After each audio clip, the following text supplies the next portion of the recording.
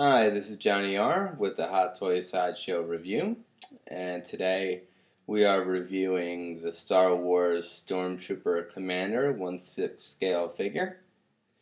This is the box that he comes in. It gives you some scenes from Star Wars,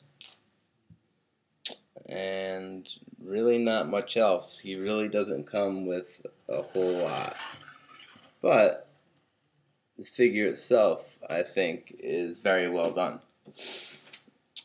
I really like the armor, and the movement of the body is also very good. He didn't come with many parts. He has some interchangeable hands. He has his gun, of course. He has this, if you can see it in the video. It's got these metal clips in the back. I don't know what this is, so if anybody could post a comment and tell me what it is, I would be very appreciative. This is the look from the front and from the side.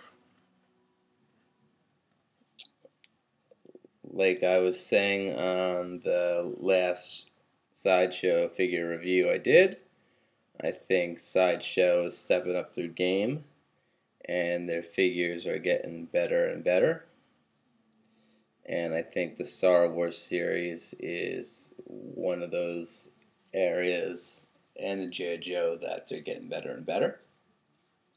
I'd say I was a little disappointed at first in the Snake Eyes, but the last Cobra Sniper I did was very good.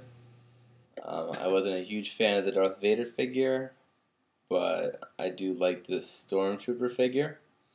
And I've got another Star Wars figure that I'm going to review after this. And my plan is to set them up with Darth Vader in my display. So I gotta give high marks to the Stormtrooper Commander. I think that he's well worth the money. He's pretty easy to find still. I think he's one of the cooler looking Stormtrooper figures out there right now. And if you're into Star Wars, I think you'd be happy to buy this figure. So thank you very much for watching this review, and I'll see you soon with the next character. Have a good day.